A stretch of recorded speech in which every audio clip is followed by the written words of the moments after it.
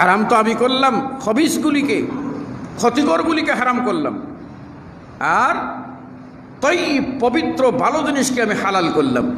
আল্লাহ বলেন সূরা আল বাকারা 168 নম্বর আয়াতে আল্লাহ বলেন, ইয়া আইয়ুহাল্লাযীনা আমানু। এবার আপনাকে আমাকে ডাক দিয়েছে, এই ইমানদারেরা, আমার বান্দা হিসাবে তো তোমরা সারেন্ডার করেছো, আবার আমি বিধান পাঠিয়েছি, আমার বিধান মেনেছো, আমাকে ইলাহ মেনেছো, আমাকে রব মেনেছো, আমাকে খালিক মেনেছো। আমি যে নবী পাঠিয়েছি নবীকেও বিশ্বাস করেছো, আমি যে আসমানি কিতাব নাজিল করেছি সেটার প্রতি ঈমান আনছো। শোনো, তোমাদের প্রতি আমারও একটু দাবি আছে। সেটা কি? কুলু মিন তাইয়্যিবাতি মা রাযাকনাকুম, যে সেটা খাও। দেখেন এইখানে বিষয়টা কি, আমি পবিত্র করেছি, তোমার রুচি লাগলে খাও, রুচি না লাগলে খাইও না। এই জন্য সুনানে তিরমিজিতে হাদিস আসছে, রাসূল সাল্লাল্লাহু আলাইহি ওয়াসাল্লামের কাছে বৈধ, তাইয়্যিব, পাক, পবিত্র খাবার যখন রাসূলের সামনে পেশ করেছেন, মা আবাকাতুন, কোনো খাবার নিয়ে তিনি মন্তব্য করেন নাই। কি করেছেন? ইনশা আকালা, যদি তার রুচিতে লেগেছে তো তিনি খেয়েছেন, ও ইনশা তারাকা, চাইলে তিনি ছেড়ে দিয়েছেন। আমরা যত খাওয়াই, যত অনুষ্ঠান করি, যত পারি না বাংলাদেশ থেকে না, যদি ইংল্যান্ড থেকে ভালো কুকার এনেও যদি পাকাই, তারপরেও কিছু মানুষ বলবে, না আজকে লবণটা বেশি হয়ে গেছে, না আজকে ঝালটা বেশি হয়ে গেছে, না মশলার কি যেন মিক্সার বানানো, এটা যেন মিক্সিং ঠিক হয় না, না রোস্টটা এত বেশি করেছে, একটু টাইট হয়ে ফেলেছে। আপনি যেটাই বানাবেন, এমন কোনো খাওয়ার আয়োজন আপনি করেছেন আর প্রত্যেকটা মানুষ খাইয়া বলছে আলহামদুলিল্লাহ, আলহামদুলিল্লাহ, খুব ভালো খাইলাম, আলহামদুলিল্লাহ, আল্লাহর শুকরিয়া, আল্লাহর শুকরিয়া, যে খাওয়াইছে আল্লাহ তারে আর যেন আরও খাওয়ায়। কিছু লোক আলহামদুলিল্লাহ বলবে, আর কিছু বান্দা বলবে, দাওয়াত ছিল 5টা, এটাতে আসছিলাম মনে করলাম ভালো খাওয়ার হবে, কিন্তু এটা না যেয়ে যদি ওইটা যেতাম তাও তো অন্তত খাইতে তো পারতাম। মানুষও 10 ঘরের সন্তান, 10 রকম রুচি, কোনো দিনই আপনি এক টেবিলে বসায় একরকম করতে পারবেন না। আল্লাহ বলেন, কুলু মিন তাইয়্যিবাতি মা রাযাকনাকুম, আমি যে রিজেক্টগুলি তোমাদেরকে দিয়েছি সেগুলির ভিতরে যেগুলি তয়্যিব, তন্মধ্য হইতে যেটা তোমাদের ইচ্ছা সেটা খাও। এবার সূরা মায়দার 4 নম্বর আয়াতে আল্লাহ বলছেন, ইয়াসআলুনাকা মাযা উহিল্লা লাহুম, হে নবী, তোমাকে তারা জিজ্ঞেস করবে তাদের জন্য কি হালাল করা হয়েছে, কি বৈধ করা হয়েছে, তোমাকে প্রশ্ন করবে। কি জবাব দেবে?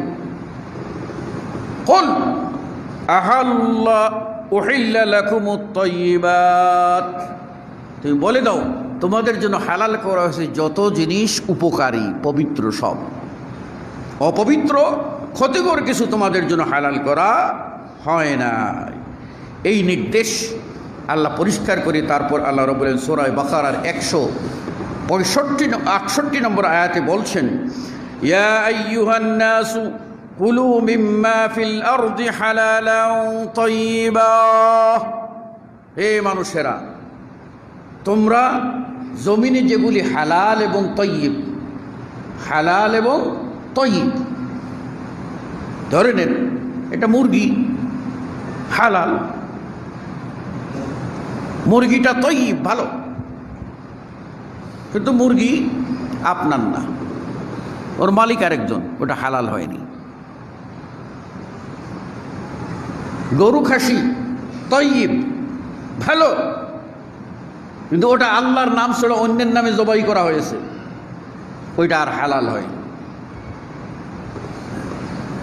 এই জন্য আল্লাহ বলছেন, শর্ত দিয়ে দিয়েছেন, হালালও হতে হবে, তয়্যিবও হতে হবে। জিনিসটা দুইটা শর্ত যদি থাকে তাহলে খাওয়া যাবে। দুইটা শর্ত, জিনিসটা হালাল, জিনিসটা তৈব। ভালো মিষ্টির দোকানে সাজিয়ে রেখেছে মিষ্টি, সব তত্ত্ব জেনে দেখলেন এটা হলো তৈব, কিন্তু একসাথে কি হুড় হুড় করে ঘরে ঢুকলেন আর সব মিষ্টি খেয়ে বেরিয়ে আসেন, বললেন ভাই গেলাম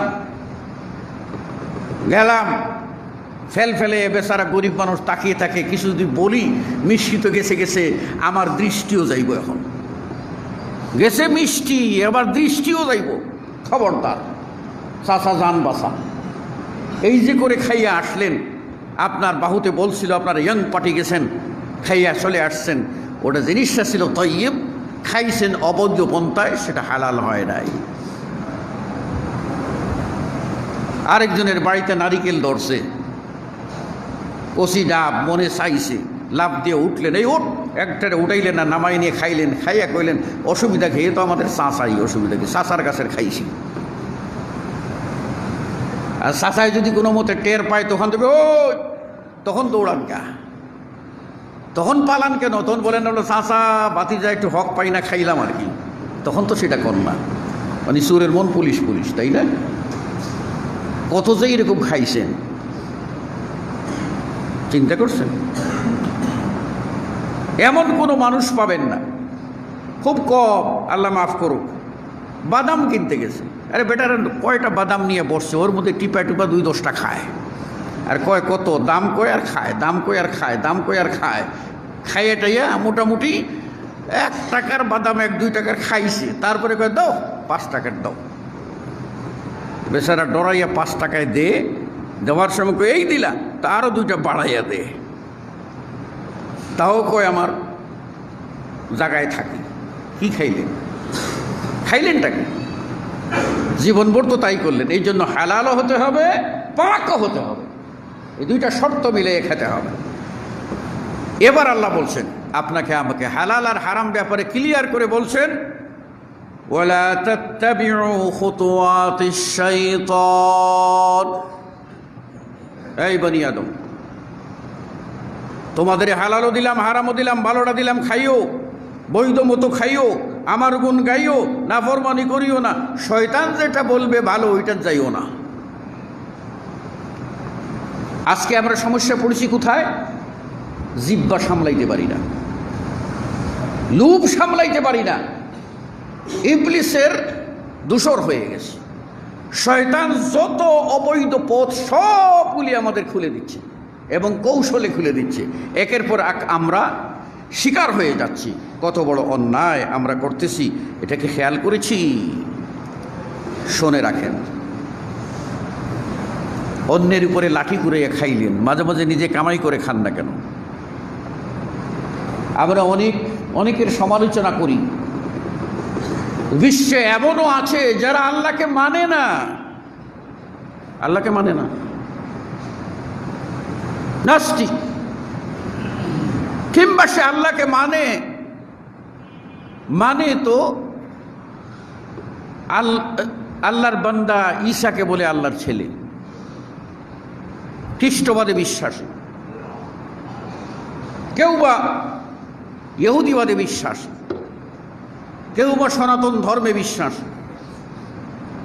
অনেককেই দেখবেন একসময় বিশ্বে সে মোড়লগিরি করেছে, বিশ্বে সে মোড়লগিরি করেছে,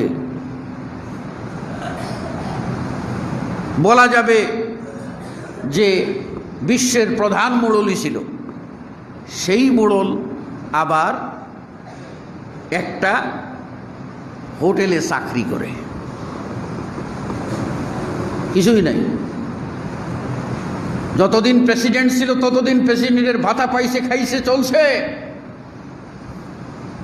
আর প্রেসিডেন্টগিরি শেষ, নিজের বাসভবনে চলে গেছে, আর চাকরির সন্ধানে কোথায় গেলে চাকরি করবে, এটা হোটেলে চাকরি নিছে, সেখানে নিয়ে চাকরি করে, অসুবিধা হয় না। আর আমাদের মধ্যে কি চিন্তা, সবার ভিতরে এইরকম চিন্তা চেতনা যে খালি টাকা আসতে থাক, হালাল আসলো না হারাম আসলো, খাইতে পারলেই জীবন বাঁচলো, এটাই তো করি। অথচ আপনি একটা দৃষ্টান্ত নেন, কথা সংক্ষেপ,